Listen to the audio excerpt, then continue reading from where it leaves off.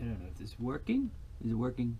Maybe it's working. Who the fuck knows? Okay, so filming just the tips for a cheap, effective way of having a mounting point, particularly for your roller guns.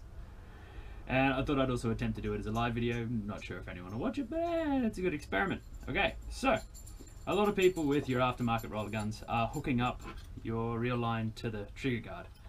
That can cause a few issues. For one, if it's a very heavily powered gun, it's actually bending your handle downwards all the time. It also means that your rubbers are situated very close and in and around your reel. So what I prefer to do, particularly if it's a normal standard roller, is actually put a mounting bolt with hook line points through the handle. So first you've got to drill your hole. This one's easy, Rob Allen's easy. It's actually already got two existing holes where the handles would screw in. All you got to do is drill that through. Now before you drill a hole through your gun, just make sure your barrel plug's far enough up that if water gets in there, it's not actually going to get all the way into your barrel. Sweet. Next step after that is go down the hardware shop or the marine supply shop, or both, depending on what you want to do, and get some bits and pieces. Now, you can buy a kit to do this, which costs like $30 or $40, and it's essentially the same stuff. So you need one bolt, stainless 316 preferably. It can have a hex head, it can have a cup head, it can have a dome head, doesn't matter, as long as it's going to be long enough to fit through the handle with thingamybobs. A lock nut. Lock nut. Because without it, it can unwind and then everything goes to pot. And some of these window sash rollers, designed for your cheap aluminium windows. It's the bit that goes on the bottom to make your window go one way or the other way. That's like $7. eBay, much cheaper. Don't know how to use eBay, so $7. All up, you're looking at about $8 to $9 worth. Okay. Next, get out your little window rolly thingies. And stick them, the first one, onto the bolt. Now, you can pre-drill them so they're a bit bigger. I like to just leave them as they are and just screw them on, because the thread will slowly go through until it's all filled up. What are you holding now? A six-pack. A six-pack? Brilliant! What you do? Well, I figured out how to carry 6 beers at the same time. Carry 6 beers at the same time? Brilliant! Let's drink them.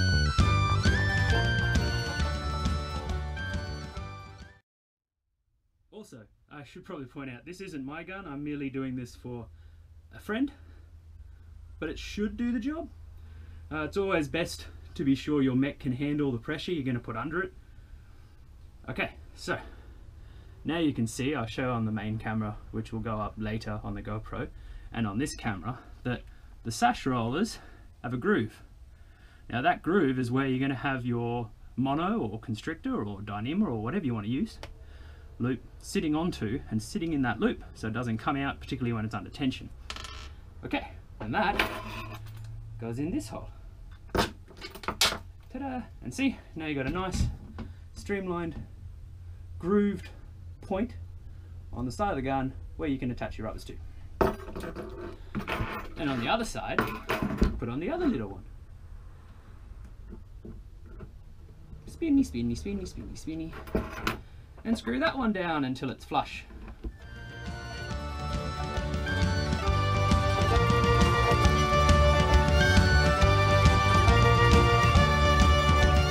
$35 and a six-pack to my name. Six-pack, spread the rest on beer, so who's to blame? Six-pack, they say I'm fucked up all the time. Six-pack, but I know there are ways to Okay, that's now down flush and hard. Ready for the next one, your lock nut.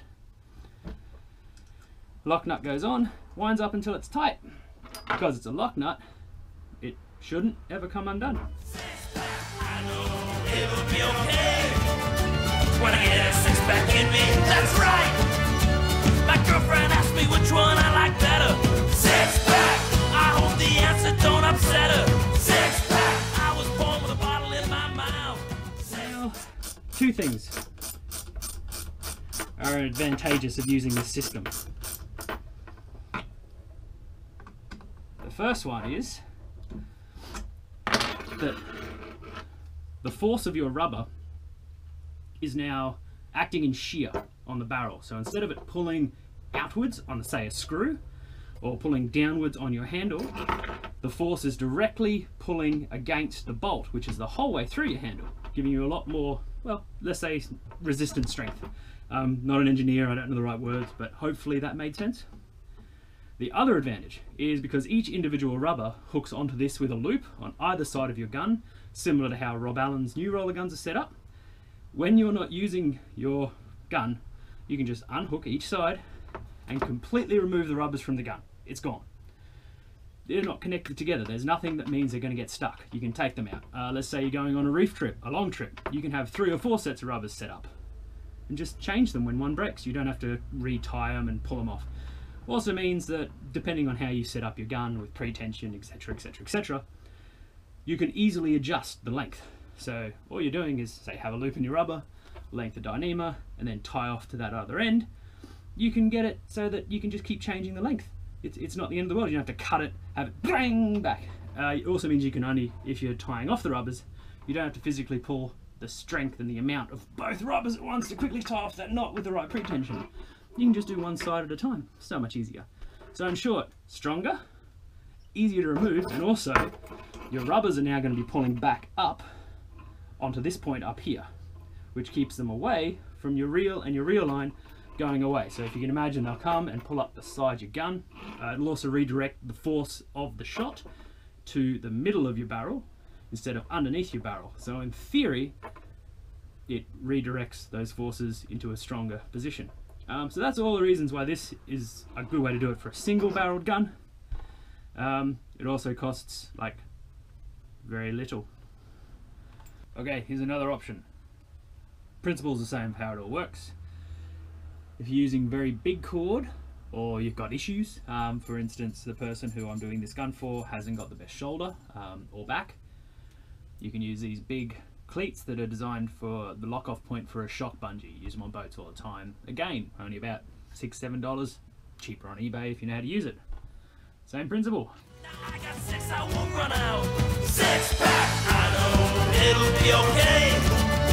When I get a 6-pack in me, that's right. Okay, sweet. So that's just a different alternative. Does the same job, same principle, just different things. Feel free, you can use all sorts of things to do it. So there you go. Rubbers are on so you can have a look. Now you can see that it's up and out of the way. Nothing's going to get in the way of your reel or your line release, and the forces are being pushed back into the center of your gun. Also, if you break a set of rubbers or bust a set of rubbers or have something fail on a set of rubbers, you can pull them out, quickly swap them, and you're back in the water ready to go, as you'll see here. The other advantage to this is when you're not using the gun, if you are one of those people that likes to put your rubbers in the fridge, you can. Hopefully this has helped you out, and again, thanks for watching. Catch you next time. Oh, I've been thinking, it might not be the smartest idea to drink 6 beers at the same time. Don't drink 6 beers at the same time. Brilliant! Brilliant!